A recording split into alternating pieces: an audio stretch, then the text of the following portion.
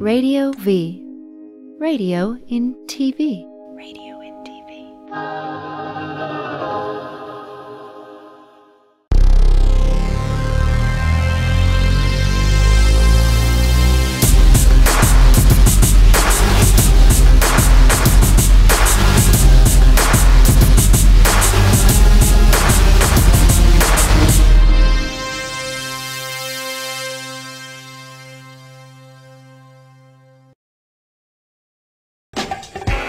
Right about now, we're gonna rock it and jam with the jammers. Don't stop. Keep on.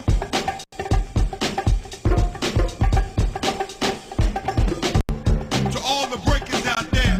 And I wanted to kick off this week's show by playing them because we got some hip-hop, I don't know, scholars, aficionados, is that the correct word I want to use? Enthusiasts, fans, participants, practitioners. They are in the building talking about the Occupy art movement that is going on down in Stanford. We have Sammy Alim. He's a professor down there, runs one of the departments, right? Which department is that? Institute for Diversity in the Arts. There you go. And we got Mr. Mark Gonzalez, who is a Renaissance man, lecturer, artist, and we're going to play some of your stuff. Spoken word person, a scholar himself. Welcome to the show. Thank you much. I wanted to start off. Let's talk about the birthdays of two of our founding fathers, Herc and Bam, and industry or genre of music or culture that is celebrated all around the world, and it makes billions of dollars, but very few of those places where money is generated have even stopped to take a deep breath and say, thank you, Cool Herc, or even give a birthday shout out or a birthday song.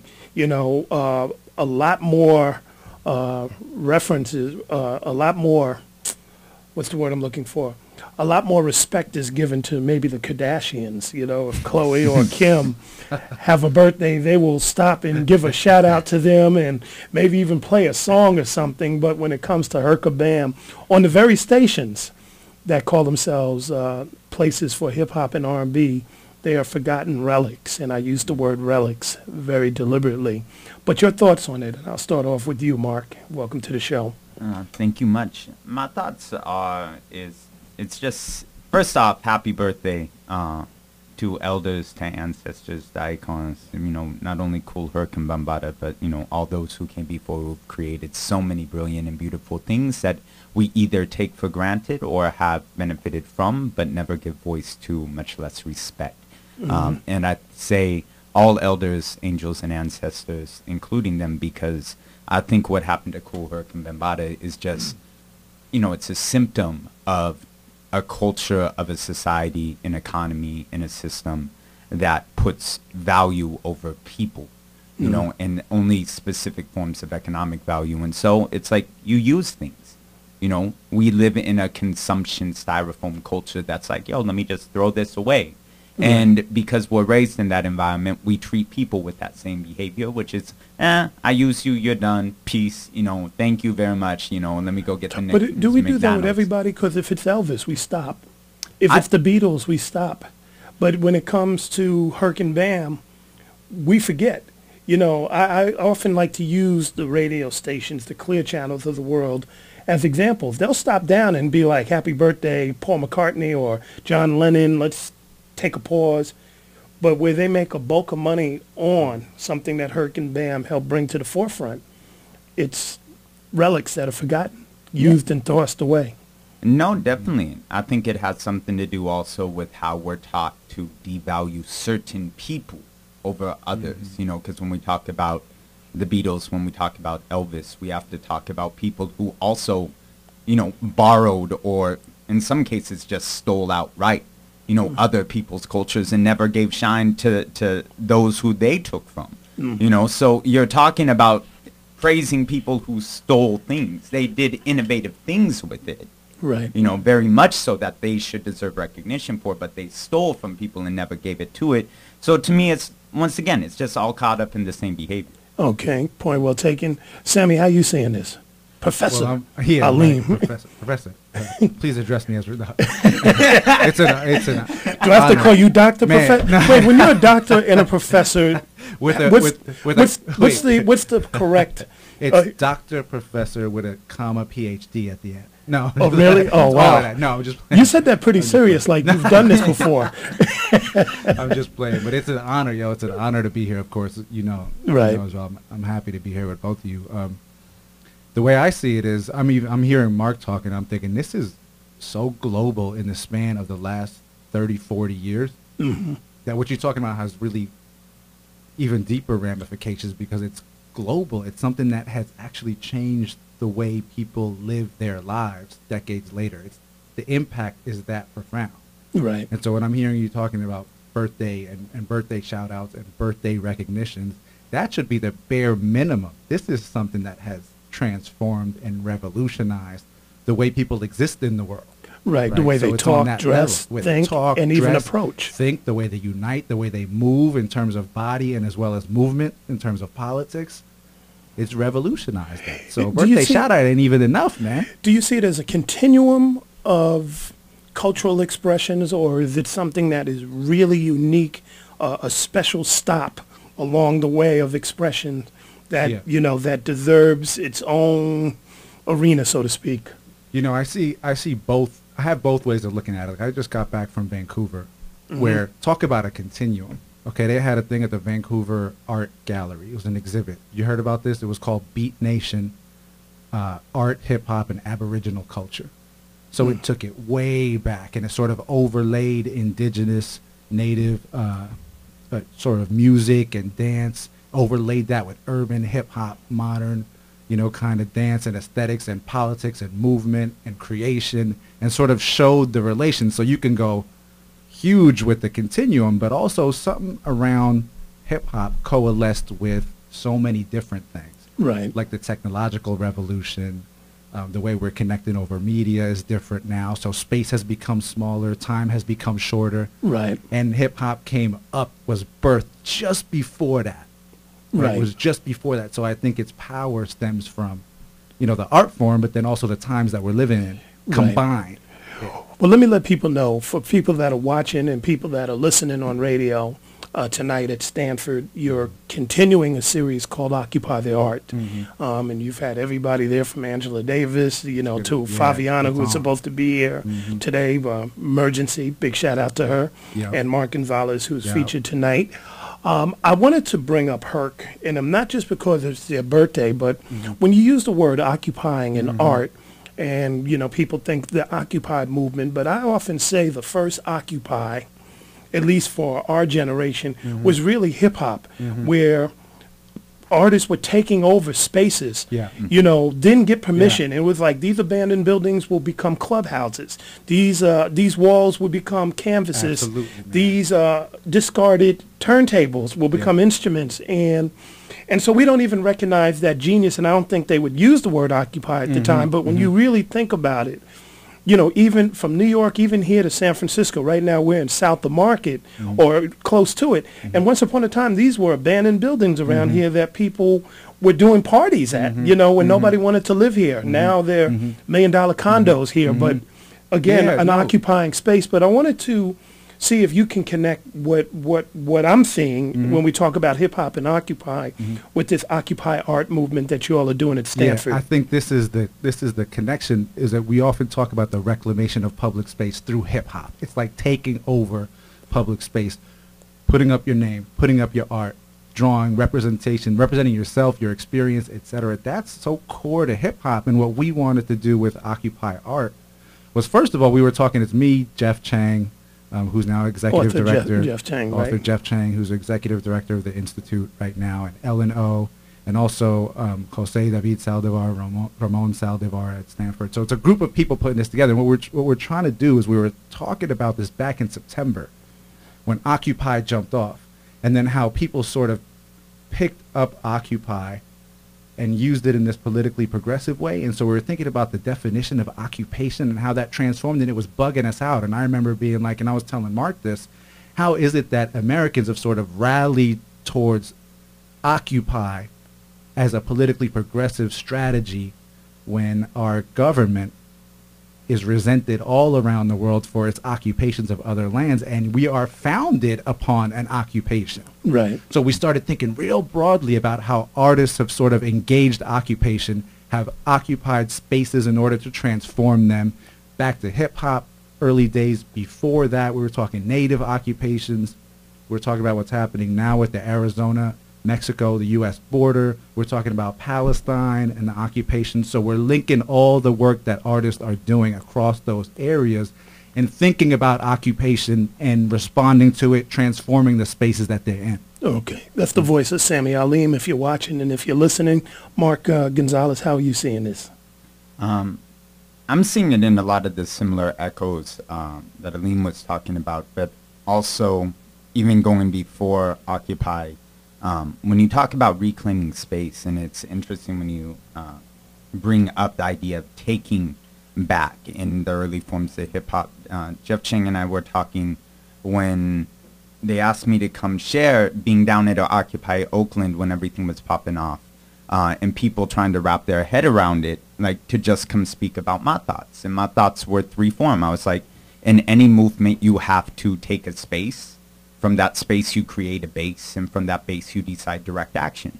You know, and when Jeff and I were talking about that, he's like, "That's hip hop," you know. And for him, like he was like, he's like, it becomes even more crystal clear.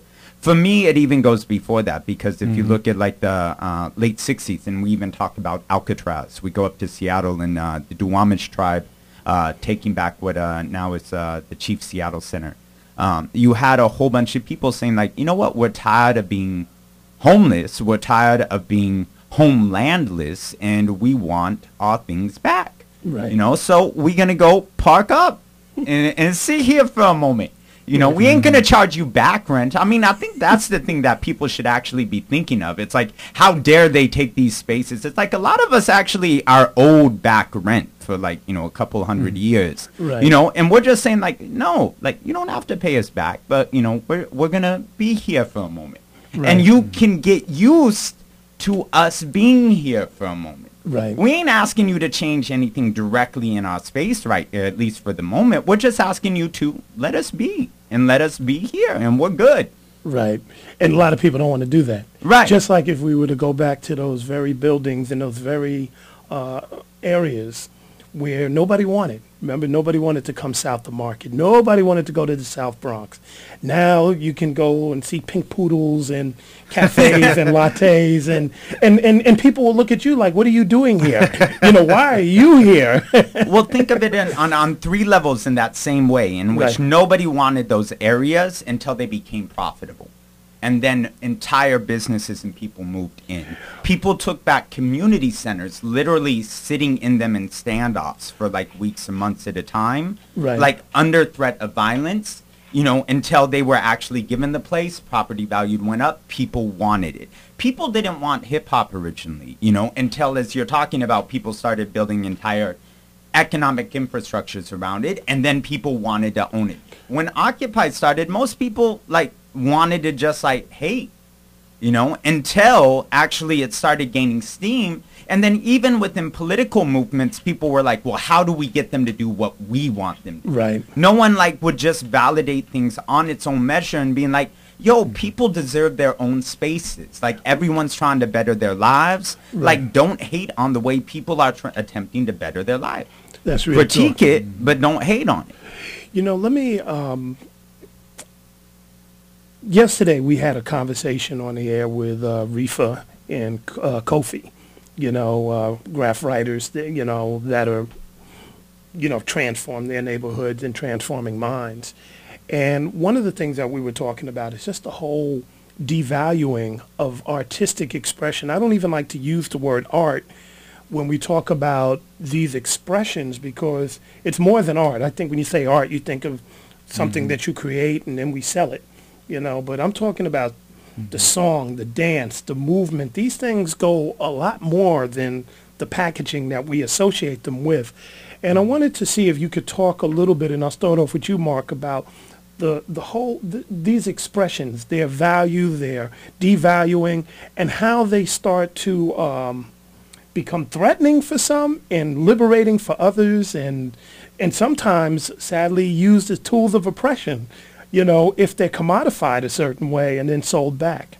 I like to think of arts and even just the creative element as the language of memory and the language of imagination. And both of those, memory and dreams, if you will, become the DNA of a culture, and the culture is the DNA of a people. Right.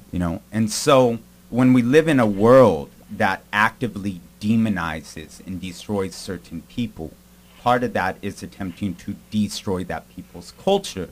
And the process through that becomes is you need to act like us. You need to speak like us. You need to dress like us. You need to talk like us. Why aren't you expressing yourself like me?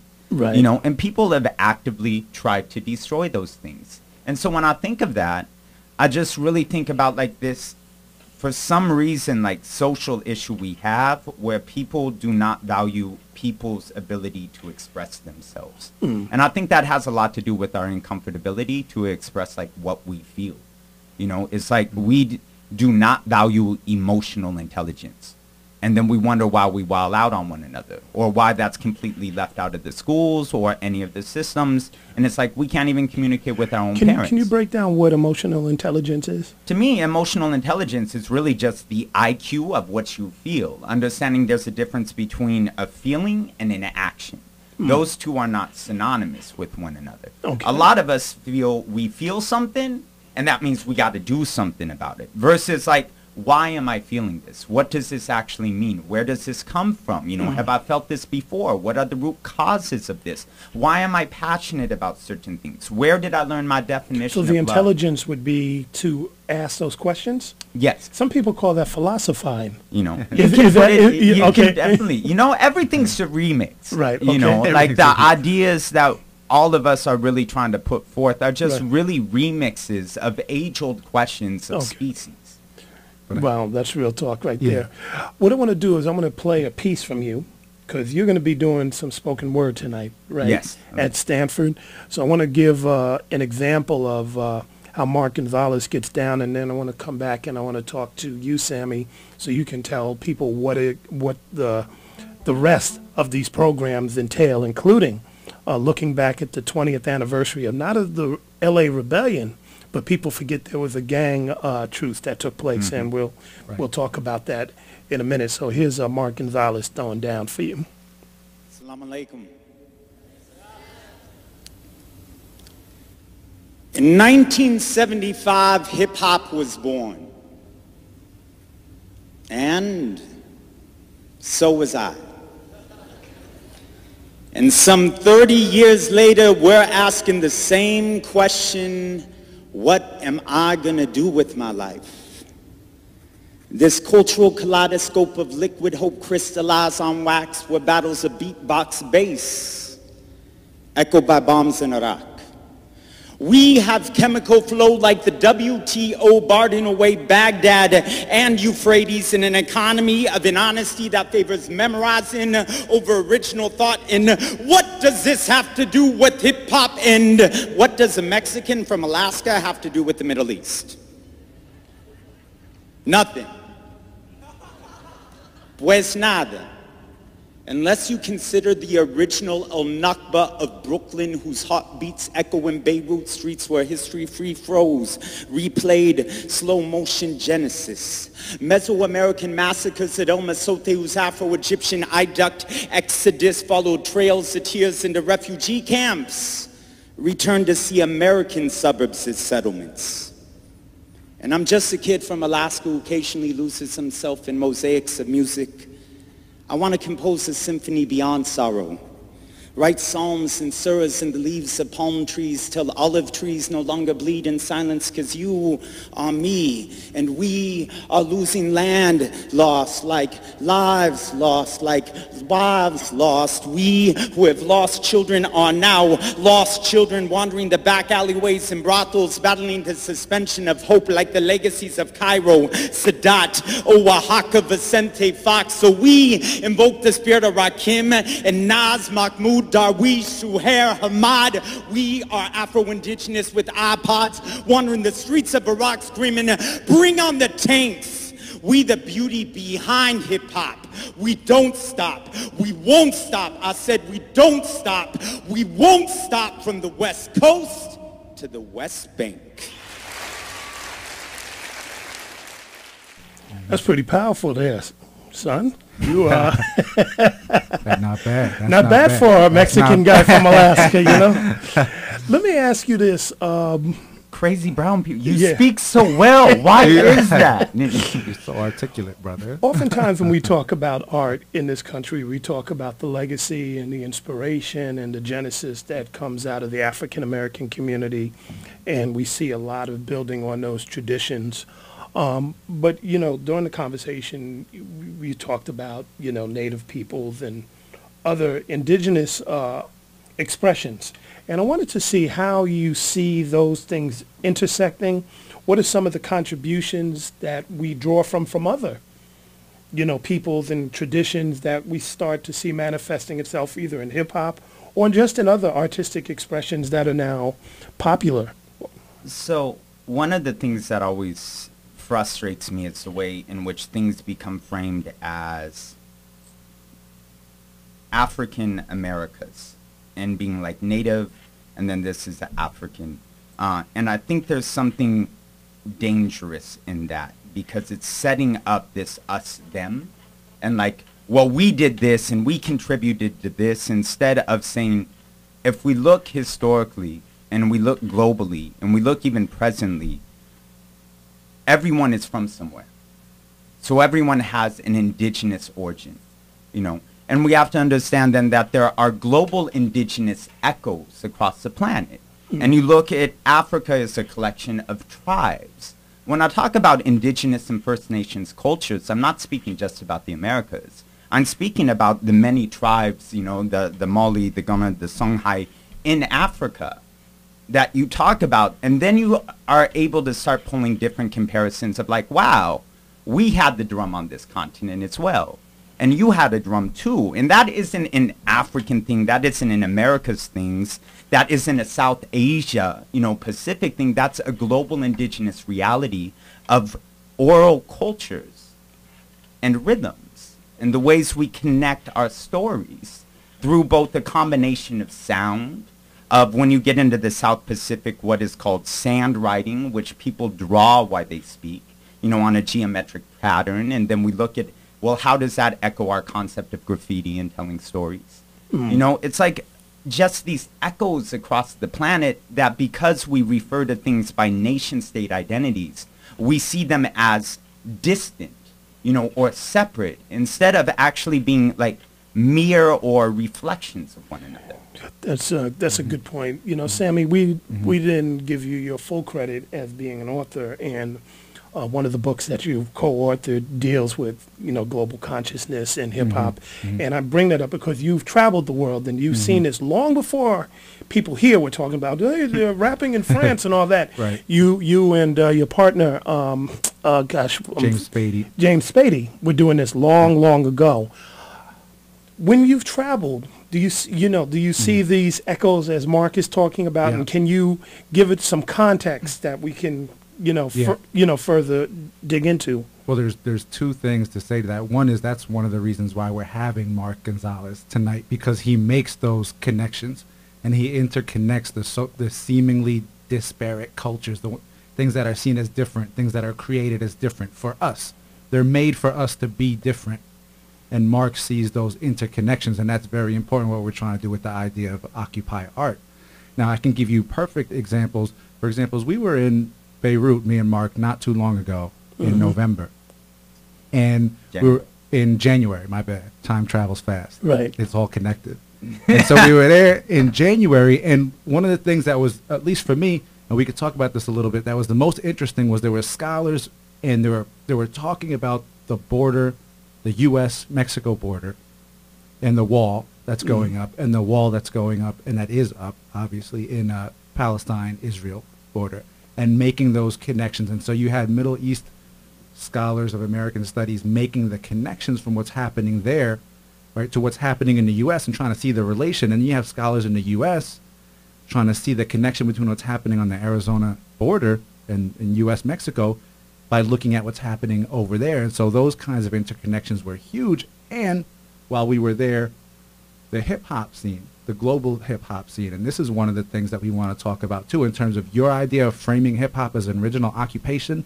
Think about that in relation to what happened in Tahrir Square in Cairo, all right, where Arabian Nights songs were being performed during the physical occupation of a square for the ousting of the regime. Right. And so, and even before that, the music was being created under the oppressive regime. Artists were creating things that could get them locked up. Right. And I found that when I was in Beirut, you probably ran into a lot of artists around the world speak their truth, say a poem like that in some places gets you in jail for 4 or 5 years. These artists were literally creating music and then writing lyrics and shifting them around and handing them over to cops before they could perform. Because if they had performed them the way that they had written them, if they knew what was going on, they would be in prison. And so they did this anyway. And then the music got picked up during the actual revolution and ousting of the president. So hip hop as an occupying force in that strange sense, right, is very metaphorical. It's literal. It builds those kind of connections that Mark's talking about. And that's what we're going to be talking about tonight, too. Give everybody the information for tonight, and I'm going to do a little bit of housekeeping. What's going to happen here for people that are watching, we're going to continue the conversation. For the people that are listening on radio, you're going to have the information so you can go and see Mark and find out what's going on at Stanford tonight. And then tomorrow, for those that are listening, this conversation will continue because they're going to stay in the studio and we're going to finish our dialogue. But for the radio folks, let them know where what's going on tonight so folks can go down. I'll give the basic 411. It's tonight, 7 to 9 p.m., and it's in the main quad of Stanford University. And it's Occupy Art, and our guests are going to be Mark Gonzalez, who's right here with us, as well as Melanie Cervantes and Jesus. You got Melanie coming. Yeah. Oh, Melanie's bad. Yeah, and man, Jesus she's Dignidad Rebelde, they're going to be there tonight. And the idea is to sort of connect. Mark can build on this, but the idea is to connect art and how artists are responding to occupation and occupying spaces across Palestine, Oakland, and Arizona. So we're going to go with that sort of global triangle and make those connections tonight. And that's every Wednesday, by the way, for the next 7 weeks. Okay. Every Wednesday, who do you have coming 7 next week? The week we for have, when, I think, the anniversary of the L.A. rebellions. Yeah, so next week we're talking about L.A. rebellions, L.A. uprisings with Anna DeVere Smith, Adam Mansbach, Elaine Kim, and that'll be next week. And the week after that, we have Angela Davis coming in. Of course, she's going to be linking the Occupy Wall Street with Education and Prison Industrial Complex. The week after that, we have a De-Occupy, Reoccupy panel with Boots Riley from the Coup. And we're going to have Fabiana Rodriguez with us and Gay Teresa Johnson. And we're also connecting with Jose Antonio Vargas from Defined American that week. And then we have Black occupations. So taking this back historically, one of the things that we said was this is not, Occupy is not new per se. Right. So we want to take it back historically with Harry Elam, Michelle Elam, and Jennifer Brody, professors at Stanford. Right. And then we want to link it in later weeks to occupations on campus, how students took over particular buildings, hunger strikes, to develop the centers that we have now. Right, including the one at San Francisco State, which was the jump off. Yeah, in many ways, right? So, if you're just tuning in, we have Mark Gonzalez, artist extraordinaire. He is here as we continue our conversation. Sammy Aline, Professor Sammy Aline, who's also a doctor, PhD, heading up the Institute of Diversity down at Stanford. He is here. We're talking about Occupy the Art and issues related to it. And, you were just saying off air, talking about the mixture that you heard in the Poetic Pilgrim song. You said, hey, that's a mariachi trumpet or something like that. Yeah, that's what I hear when, and I love their work, and what they're doing is mind-blowing, and people should check it out. Because, both in terms of the poetics, in terms of hip-hop, in terms of the music, the sisters are throwing down and rising up. And so, people need and to making recognize. noise. because they're Muslim and they speak Yeah. a lot of they rub some people the wrong way when they speak. Well, cats sometimes. aren't quiet. You know what? I don't know where, like maybe we've been, just like abused for so long here. And I told someone that because, they were freaking out. And I think for some of us, we're just so used to seeing ourselves in a coffin that we've just taken it as normal. We've taken our silence as normal. And you go to other places and it's like the recent memory of kicking out a colonialist, out of like claiming your gender, your love, your spirituality, like is so fresh. It's like in that place of like, once someone like breaks out of a box, it's hard to put them back in. And I find that globally that people are not looking to go back in. So they're a lot more vocal. Like, I ain't going back there. But it seems like there's an attempt, and maybe Sammy, you could speak to this, being at an institution where we see programs like yours, maybe not so much on the private side, but definitely on the public side, the ethnic studies, the Afro, the Mexican, the Chicano, the Native American departments are all, Asian studies, all under attack. And it's coming from these same folks that want to pass laws like they did in Arizona, where you all spoke about it last week, to get rid of ethnic studies, erase that memory from people's consciousness, so that we will literally have people that will sit in places that were hard fought for and not even care and not even make the connection. When they see things going on, they'll just be like, well, I don't know what's going on. This is something brand new. And they act like you have this reinventing of the wheel versus a building up of a legacy. Can you speak to that? Yeah, I mean, one thing that blew my mind, we had Jason Aragon, a filmmaker who did Under Our Pile as part of Occupy Art last week, and Fabiana Rodriguez is with us, of course, and we were talking about how the ethnic studies, the sort of crackdown on ethnic studies is part of, we're watching a film about how police in Arizona are policing brown bodies. And the film moves, and the last clip we see is the ethnic studies conversation, and it's sort of like linking the policing of the brown body to the policing of the brown mind. And those two as being so connected that they're not separate. Right. And you could really see that visually in this kind of situation where it's been linked. Right. And then, of course, it's been privatized, as Mark was saying earlier. Now people are making money off of the policing of the body, and the mind actually leads to more dollars and more heads in prison, et cetera, et cetera.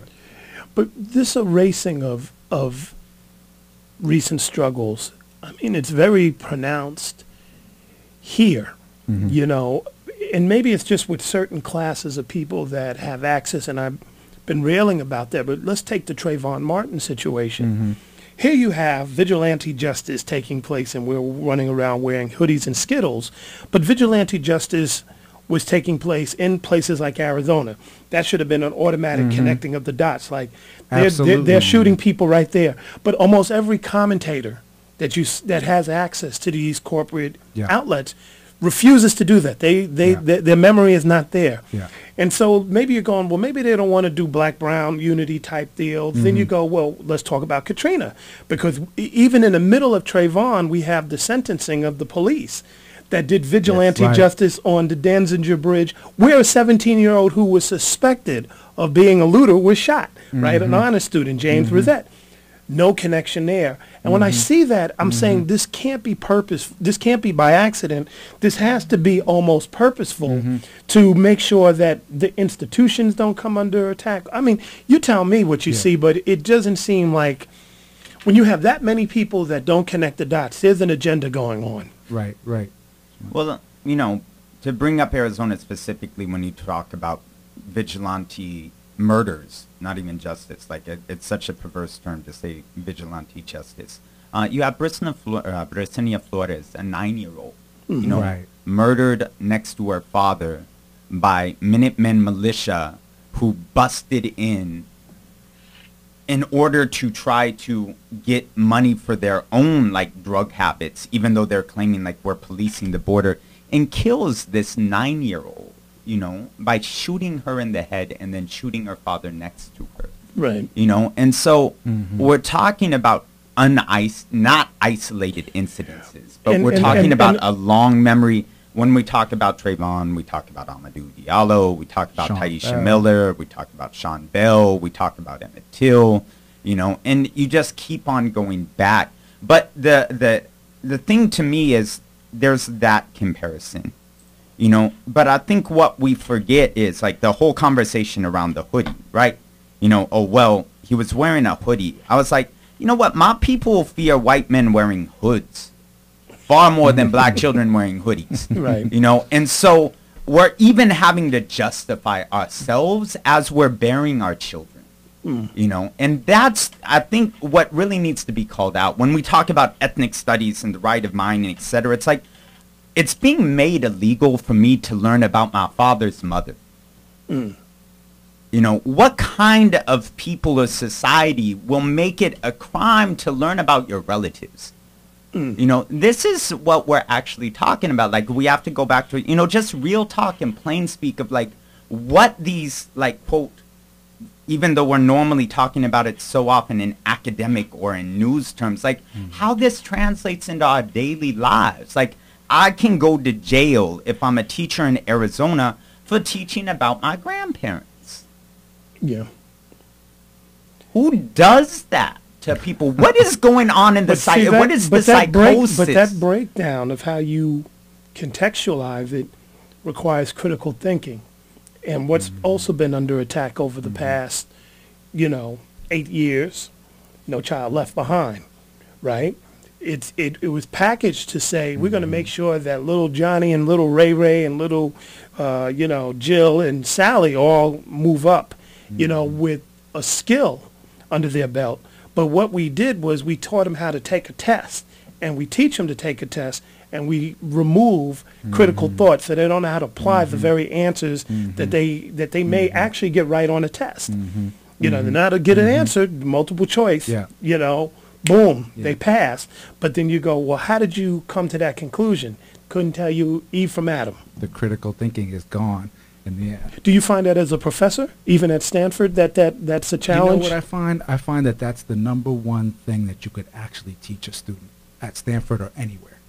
The number one thing. In fact, in my class last week, 2 weeks ago, I just got done telling them literally straight up, if you can't critically read any of these texts that are coming at you and moving at you all the time, you are of no use. That's straight up. So how do they digest that and adjust? It's one of the first times anyone's ever told them that, because that's how things happen. If you can critically read everything around you, right, then you can be of purpose. But if you can't, right, you can't make those links. You can't link what's going on in Arizona to what's going on, right, things that Mark just talked about, to what's going on with Trayvon Martin, to what's going on with Shayma Al-Awadi, right, the Iraqi woman who was killed in California. So you can't make those links. But when critical thinking people present information without that critical analysis, then there's an agenda going on that we have to look at and say, you are deliberately trying to dumb down and hide something. There's a reason why we call No Child Left Behind No Child Left. Because eventually that's the outcome. And you just become a consumer. That's it. A consumer. There's no child left. Where do you see art going now? I wanted to play maybe for people that haven't seen the Tupac video, what took place in Coachella. Maybe we could do that. Right, yeah. Where we saw, it's not actually a hologram. It's a 2D rendering, but we all call it a hologram because that's what I thought. And, it was right here that, maybe about a year ago, that Mos Def did one, but he did it to get people to get into the science field. Which is very interesting. Again, that memory gone, so people forgot that Mos Def was here in Oakland, California, doing a hologram for kids in the hood, so that they could go. But let's take a look at this Tupac thing, and I want to find out the direction of art and technology, because I think this epitomizes it right now. Underground, right? That came up with an album called Sex Package, and Sex Package was a whole thing that they wanted to have people believe was real, and they wanted to say it was something that was invented in NASA, right? They did this in 88, 89. They went around the country giving out pamphlets talking about if you take a pill, you can have this sex, you know, a sex package would basically be like a hologram, you know. And here we are 20 years later, Tupac is alive, coming out of the Digital Underground camp. We should actually ask Shock and Money what they think of this. The irony of that. Anyway, tell everybody Occupy the Art again. Where can we find it? What's happening with it at Stanford? This is Occupy Art every Wednesday, 7 to 9 p.m. at Stanford in the main quad. Okay, so yesterday we had Mark Gonzalez, but next week it's going to be who? Well, we got Mark Gonzalez tonight and Dignidad Rebelde also tonight. And then we have the LA Uprisings that's coming after the next week. Adam Mansbach, Anna DeVere Smith, Ruben Martinez, and others. Week after that, we got Angela Davis coming. That's going to be, you know how that's going to be. I'm going to have to say it's going to be crazy. The week after that, we have a number of things happening. Ruben Martinez is doing a show on anarchy. Oh, okay. He's a performer, writer, you know, from LA, doing a show on anarchy because that's part of the whole, you know, origin. Blurred, and this epitomizes it because it's like Tupac is dead, but maybe he's alive and he looks alive, and I want him to be alive, and we can make him come back to life, and you know, it's just all this stuff, but it's technology unbridled. How are you seeing it, Sammy? I'm seeing is I want to see a Malcolm X hologram. I'm imagining the possibilities, right? I'm imagining so on one level, people could look at it and say, actually, people in Vancouver were saying, I don't know. In Vancouver, they were talking about this, being like, I don't know if people are getting ripped off or what. Like, are they getting what they paid for, et cetera? On the other hand, it was like, yo, people were crying when they saw Pac. Right. Like, people were crying when they saw him. And on the global tip that we've been on, like, when you talk about artists in Palestine, seeing a Tupac video and being like, yo, he's talking about our hood. This is it. And then creating something, you think about the potential maybe of something like this, sort of a disembodied kind of art. That's the positive, you know, that's the positive outlook. Right. Is sort of looking at what is the potential. And then my mind starts racing on what are we going to actually do with this. Right. How are you saying it, Mark? Spoken word artist? Do we put a Mark Gonzalez hologram up while you stay home? While you're here. You might be in 3 cities on a panel. Clone yourself finally. So a friend of mine, Nazar Watad, is a screenwriter, and he's worked for some rather large film companies, as well as for Sundance. Young brother, early 30s. And he always ends up, he's a huge graphic novel person. Right. Loves having conversations on the planes with people. 2 years ago, I think it was, he was on a conversation, and he came, we were going to an event to do the Brooklyn Beats, the Beirut Streets show. And he was like, I just had like, you know, the most interesting conversation on the plane. It was with the scientist. He invents holograms. And he was working for the music industry. And they were talking about like what it would mean for the same way people do jukeboxes to rent out a theater and to have holograms of a Jay-Z concert, a Black Eyed Peas concert across the U.S., simultaneously people going to watch it, you know, in the collective experience, you know. So this was 2 years ago, you know, and then when I'm watching this, I'm like, oh, this is, you know, what is it's the direction it's going in.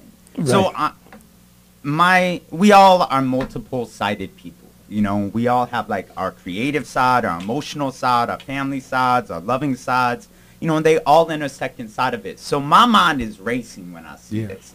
You know, on one side is a person who loves comics, who loves, you know, CGI, animation, etc. I'm like, yo, son, did you see that? Like, what's going on, you know? Right. On the second, there's an emotional side. Like, when I was talking with the friend who was like, yo, it's Tupac. And then when he went off stage, you know, and like on the hologram, they're like, I almost started crying. Wow. Yeah.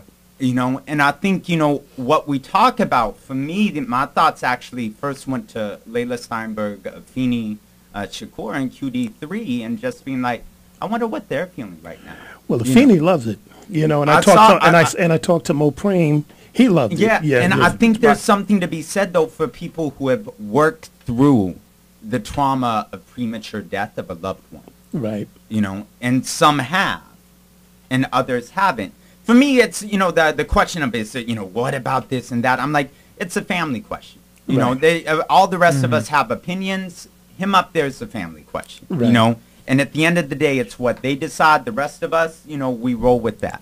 But just the technology now, what this means and what this doesn't mean. If we're talking about a world that is increasingly feeling it's connected, but in reality is disconnected, that is going to bring back, that's going to bring to life something that I don't know we've fully explored or thought about. It's going to be something new. The type of relationships we have because we're on Twitter and we're on Facebook. They're friendships, but then you stop to think, I never really sat down and talked with you. Never seen you face to face, but I've talked to you for like 3 years on Twitter. And these are all new things. I'm sure you get you meet someone and they're like, oh yeah, I'll follow you. And then they start telling you what you just did. And you're like, I just met you. This is a little bit like bugging me out. But at the same time, we present that information publicly to everyone. Somebody, I forget their name. Someone just did a TED Talk. It was on how smartphones are affecting our ideas of relationships. Yeah. Psychologists are actually looking at completely in the field of how originally MySpace, what would be considered social media or Web 2.0, the interactive space. I know the United Nations had a whole thing on this a couple of years ago, and they determined it was digital immigrants and digital natives. And for people who don't know, the difference is I would probably be a digital native, meaning that I can operate completely comfortably in digital space. I can do everything off a phone and off a computer. I don't need anything printed. I don't even have a printer at home anymore. You see what I mean? 'Cause I can operate really fluidly. My mom, you got to go print this up, and she got to hold something. She got to read a book in her hand, None of this on the computer screen, but I can write essays and completely exist in that. And younger generations do this younger and younger, and it's like fish to water. Mm-hmm. Yeah, well, I think it's not just an art question when you're asking, what does this mean for art? Like the idea of holograms, etc., when we consider outsourcing online education and webinars, what does this hold in terms of the way that we think of how we interact with even knowledge? Are we looking at a future of even educational spaces where it's like someone records something and then you just got this hologram in front of you, teaching you? Because that's basically what online education is in terms of response back and forth. And so all of these to me are just, there is no answer. That's the reality. It's the reality of our time is we have to ask whole new questions, that were never even possibilities before because we're inventing technology that we don't know what can do yet. When you think of the internet, when you think of texting, even the Twitter folks were like, when we invented it, we did not realize we were creating a real-time news feed for the planet. Right. And, Twitter started out as a podcast thing. Yeah. It was Adam, I forget who it was, but we were on there real early as a podcast home. And they said, we got this thing called Twitter. It's like, what? It's like you just put 140 characters and tell people where you're at. And it's like, get the hell out of here, So there's a certain amount of skepticism because I was like, get that, man, I'm not, go on with yourself. And now, everybody's on there. So I wonder when we look at this hologram and some of this stuff, that skepticism is that, that natural reaction to change. Well, I'll tell you, man, when I look at it, I'm thinking potential almost immediately just because maybe it's Pac, right? So I'm thinking potential in how many different ways because we are in a time where the body is disconnected from everything. If you notice, that's what's happening. They're pulling our body away from information, away from our loved ones, our relationships, away from our places of birth. Everything is sort of being pulled, the body's being pulled away from everything. So when I see Tupac without a body, right, but with a body, it makes sense to me when I see science moving towards cloning. All the reduplication of everything, it makes sense to me. But then I see I know there's some of my students who have never seen Tupac who are at that show. I know because I made them write a paper about it. Oh, okay. They're going to study the show. And this so is you're what the type of professor. Go to Coachella and write a professor. Exactly. I'm like, one student, I need to take your class. Can I go because it interferes with class time? I'm like, write a paper. And then you can go. But see what I'm saying? But they're thinking about these issues in the middle of time this is happening. And they're now having a live Tupac memory. How many people went to see Tupac live in a big stadium and only saw the video screen anyway? So they're having the same live Tupac memory that I had years ago and that you had, but they're having it almost in this weird Twilight Zone era. But the connection, because memories are fabrications, right? That's interesting that you said that. You forget. A lot of times we go to concerts and we watch it on a screen anyway. Yeah. So the connection, the neural networks the connection that are being built are, I would bet, identical. Okay. Right. The potential is what I see. I see what could we do in terms of, it's not always what power is doing with technology to keep us subservient, et cetera. It's like, what can we do with holograms? So then what can you do now? Occupy the Art, Stanford. You're sitting up there at the farm. You got all kind of resources. Condi Rice hangs out there sometimes. Condi's my girl. Yeah. People might believe you, man. Be careful now. But where can you see things going? Especially if you're talking about art now. Yeah, I mean, I'm thinking about this as a way to do what we're thinking in our heads right now. So the reason why we're putting on Occupy Art is to make connections all around the world and bring them home to the farm, to the campus every week, and have people basically living a global experience without going. So that all these ideas are coming to the same place. Okay. Right? And so they're thinking about that. So I think technologically, this might be not specifically holograms, but it's the same idea of how can we connect people in order to get that critical thinking going in these new ways. I see power there. That's a point well taken. Do you bring that conference that takes place in Beirut? And I'm not sure if it's the same one I went to, but where people are talking about censorship and all that. Do you bring that down to Stanford soon? Man, I think we should. Yeah, I think we should. I mean, we'd be because oftentimes when you go to these conferences, we're the belly of the beast that they talk about. Yeah. It'd be interesting to have that conference here. Well, the American, because we talk about American studies in the United States all the time. Right. It takes on a very different sort of issue there. And meaning when you're talking about American studies. That's the empire occupying imperial force in the place that it's actually occupying, right? Yeah. It takes on a different, much more different balance. Well, I mean, even right now they say that they're building the American university campuses in Afghanistan because they're like, we want to make sure we leave an education infrastructure long after we're gone.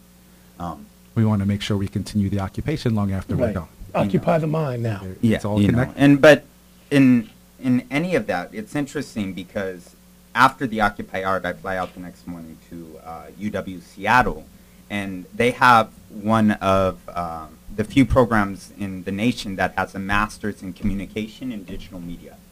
And they're hosting a conversation on hacking EDU. What is the future of education? And some of the people are gamers, some of the people speaking, the founder of the first fully accredited online university. And we're actually trying to have this conversation of really what does all this technology mean? And it, when you talk about having it at Stanford, people forget that Stanford developed the economic model for the app industry. What came out of one class, which was, don't worry about the old model of how is this going to be sustainable. Get as many subscribers as you can. Maybe we'll make money off in advertising revenue. So it was, I forget the professor, one class that literally tried to make as many games as possible and get as many subscribers as possible, which shifted the whole, basically the birth of like Angry Bird and everyone who you're like, how is this making money? And then you got that little banner at the top and like 10 million downloads. Wow. And checks being going with each time a banner goes up. We're going to have to get ready to wrap up. First of all, I'm going to have this conversation for the folks that's watching, here on, what is it, Wednesday nights? What nights is the anime folks coming? At Thursday at 8? Yeah, Thursday at 8. Yeah. They got some brothers that coming in. They do the whole anime gamer thing, so you're getting into their realm. We're going to have them all sit in the room and have them break a lot of this stuff down. I'd be interested to see what they got to say about the Coachella thing. Knowing them, they probably be, oh, man, we've been did that. This is the new thing. I made that, didn't you know? But I do want to say one thing on the anime thing. I mean, not the anime, but on the hologram thing. Long time ago, there was a group called Digital Underground, right? That came up with an album called Sex Package. And Sex Package was a whole thing that they wanted to have people believe was real. And they wanted to say it was something that was invented in NASA, right? They did this in 88, 89. They went around the country giving out pamphlets talking about if you take a pill, you can have this sex, you know, a sex package would basically be like a hologram, you know. And here we are 20 years later, Tupac is alive, coming out of the Digital Underground camp. We should actually ask Shock and Money what they think of this. The irony of that. Anyway, tell everybody Occupy the Art again. Where can we find it? What's happening with it in Stanford? This is Occupy Art every Wednesday, 7 to 9 p.m. at Stanford in the main quad. Okay, so yesterday we had Mark Gonzalez, but next week it's going to be who? Well, we got Mark Gonzalez tonight and Dignidad Rebelde also tonight. And then we have the LA Uprisings that's coming after the next week. Adam Mansbach, Anna DeVere Smith, Ruben Martinez, and others. Week after that, we got Angela Davis coming. That's going to be, you know how that's going to be. I'm going to have to say it's going to be crazy. The week after that, we have a number of things happening. Ruben Martinez is doing a show on anarchy. Oh, okay. He's a performer, writer, you know, from LA, doing a show on anarchy because that's part of the whole, you know, origin. Meantime, we're going to leave out of here with Nas and Kanan, two people from different continents coming together, Somalia and Queensbridge, talking about what life is like in their respective hoods. So, peace out, everybody. See you around.